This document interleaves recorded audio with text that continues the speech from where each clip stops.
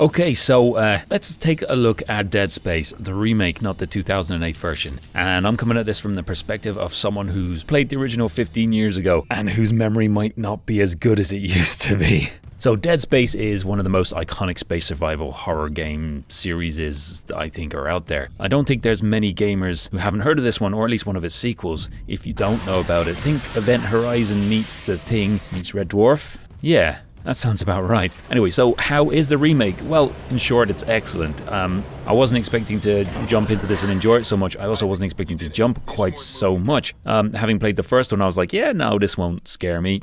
But it looks amazing. It plays mostly amazing. And look, I always like to get the negatives out the way with first, especially when there's not many. 4K with automatic detail on 3070 Ti with the 5900X. Completely unplayable. I'm not exaggerating. The frame rates, even on the intro, the game for me ground to a halt. Maintaining full screen on launch also seems problematic. I have to keep coming back into it. Now, the interface does have a little bit of lag on PC. For example, hitting escape on the keyboard takes a long key press sometimes, and sometimes it just seems unresponsive. But other than that, that's it. At 1440 Ultra, it runs like an absolute dream and it looks fantastic. I've no problems playing it on that, and that's the negatives out of the way.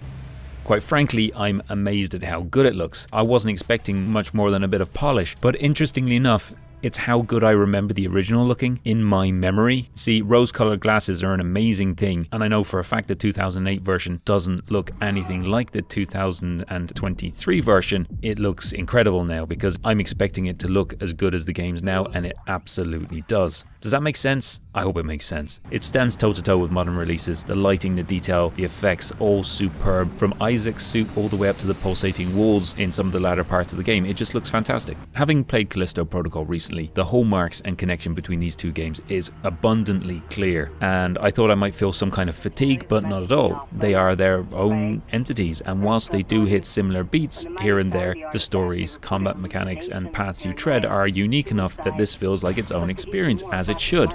Combat is excellent, the weapons and special mechanics all function as well as they did before. Not much change has happened here. I don't think it was needed either. There always was a tiny bit of lag in the PC port, I remember back in 2008. I remember that much, and I still feel that sometimes it could be more responsive, but I'm not sure if that's just an age or perception thing, or it's just the way the game is supposed to play. But either way, once you get used to it, it feels absolutely fine. It's just kind of the pace of it, I think. Characters and voice acting are excellent, whilst the former might serve, as you expect, kind of an expendable backdrop to the main character's journey. They're solid and well realized. As for Isaac, there's just something I love about him and always have. Much like the scientist Gordon Freeman from Half-Life, he's an engineer in this case, you know, not a buff marine, and he's doing literally all he can to survive. Although from a story point of view, he does seem to slip into it with instant ease, unlike comparatively Jacob in Callisto Protocol, who also, you know, when thrust into this kind of survival situation, I feel he builds up to it more than Isaac, who is tooled up and armored in minutes and seen instantly capable of shrugging off necros with relative ease.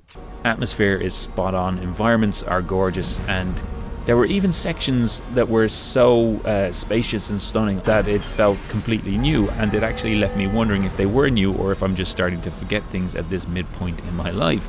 Thanks, game.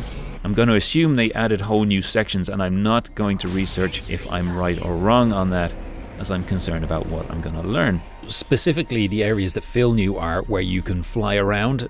They feel new and expansive to me, and also feels like they're making you go back. Like, I don't remember there being any locked doors where there were security clearances you could get through. So either I'm losing it or this is completely newly added, which is fantastic because it gives you reason to revisit other areas. It gives you collectible stuff. They have additional rigs, so they kind of provide subquests. So yeah, it does feel like they've added a lot more to it, and honestly, it's made it a really fresh experience, and I think that's really well done, in my opinion, of course. Difficulty is well balanced, ranging from story, easy, medium to hard. I'm fine fluctuating between easy and medium depending on where we are in the game. That's kind of my comfort zone. From a story point of view, I'm finding myself absorbing it much more this time. I probably glossed over my playthrough when I was back in my late 20s, but now I'm loving the detail it adds. It's good info to know, and the writing on the walls literally ties into the game as well and gives you hints at times. You know, the story is great, and it's just that kind of horror and unknown that space holds, and what happens when we discover things completely alien to us. It has that Event Horizon feel to it, you know? Sound is awesome, atmospheric and terrifying as you can imagine. It gives you all the clues and hints you need, from a necro tapping you on the back of your neck to one scuttering through the vents over your head, or even the dying whispers of a crew member of the Ishimura on the other side of a door. Yeah, the whole thing is quite unsettling at times. It's brilliant.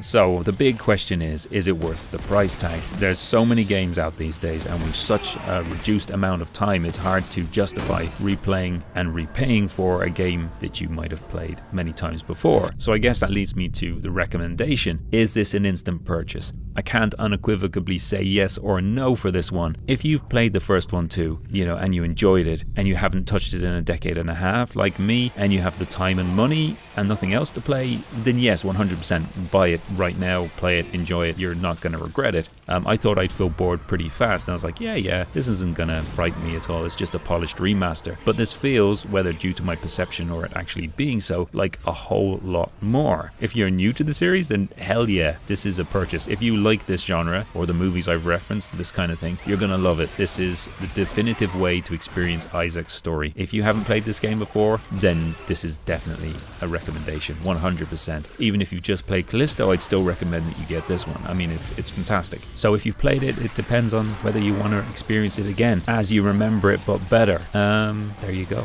And for those of you that are curious, I'm going to try and do some gameplay footage for this one as well. Okay, that's it for now. What did you think of the game? Have you played it? Let me know down below. This is how I think remakes should be done. Okay, take care, folks. See you in my next video. Bye. The heartbeat is not helping. Hello, I'd like a ticket, please, to get the fuck out of here.